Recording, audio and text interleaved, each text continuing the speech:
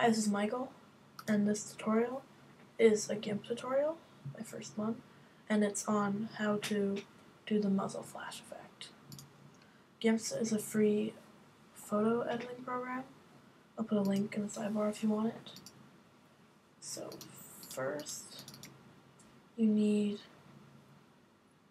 a photo of you with a weapon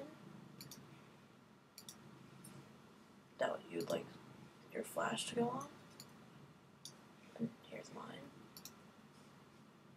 And then you need a photo of a Muzzle Flash.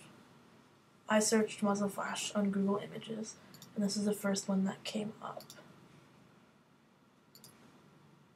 And so, this is what I'm using.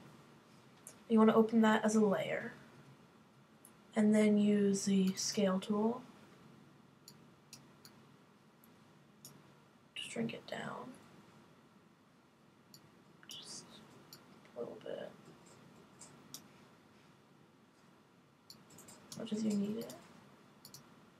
Scale that, and then click on this in the layers column, go to mode, normal, and then screen, which makes it a lot better. Then you use your move tool and move it over in front of the gun. You see that's not at the same angle, so I'll use my rotate tool and fix that. Move it down a little bit. And rotate it more.